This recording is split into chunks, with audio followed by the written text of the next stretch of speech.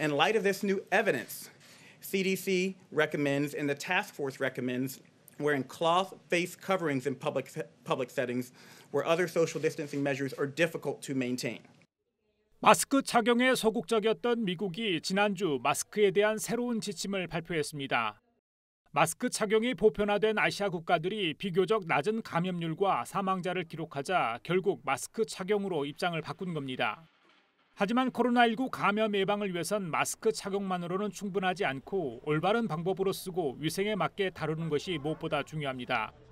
이런 가운데 코로나19 바이러스가 마스크 위에서 얼마나 오래 남아 전파력을 유지하는지를 보여주는 연구 결과가 나왔습니다.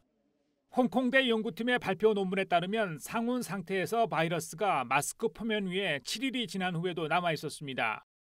종이 화장기 위에서는 바이러스가 3시간을 생존한 뒤 사라졌고 표면 처리를 한 목재와 천 위에서는 이틀 동안 남아 있었습니다.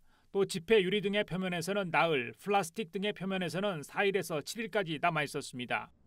이번 연구 결과는 마스크를 쓰고 있을 때 절대 표면을 만져서는 안 된다는 지침을 확인해주고 있다고 연구팀은 밝혔습니다. 다만 연구에 사용된 마스크가 수술용이라는 것 외에 정확히 어떤 종류인지는 확인되지 않았습니다. 홍콩대 연구팀은 손 씻기가 코로나19 바이러스 차단의 최종 보루임을 강조했습니다. 결국 마스크는 그 소재도 중요하지만 어떻게 다루느냐에 따라 차단 효과가 달라질 수 있다는 기존 전문가들의 주장을 뒷받침하기에 충분해 보입니다.